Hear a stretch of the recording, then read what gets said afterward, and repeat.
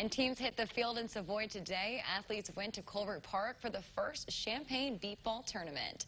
WCIA's Jamie Mays has more. This game is what these players have been looking forward to. Just enjoy the vibe of other players around you and just be competitive out there. To be able to do this and just be completely free and open is liberating. It's baseball, but with a bit of a twist. This tournament is for those who are blind, low vision, and legally blind. For some, this is more than a game. It's a second chance to pursue a dream.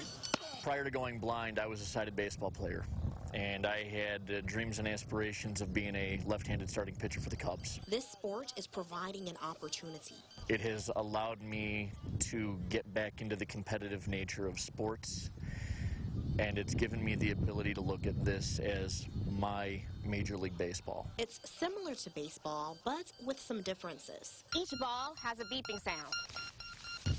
So when it heads towards a player in the field, defense can hear it coming. Everyone that plays the game has to wear a blindfold to make the playing field equal. The only people that are not blindfolded are the pitchers, the catchers, and the spotters in the field. You don't have to worry about, well, I can't see where I'm going. Because on this field, they're not alone. It shows that there's teamwork, social skills, team building. Just something that you can't put into words how much it means to you. In Savoy, Jamie Mays, WCIA 3, your local news leader.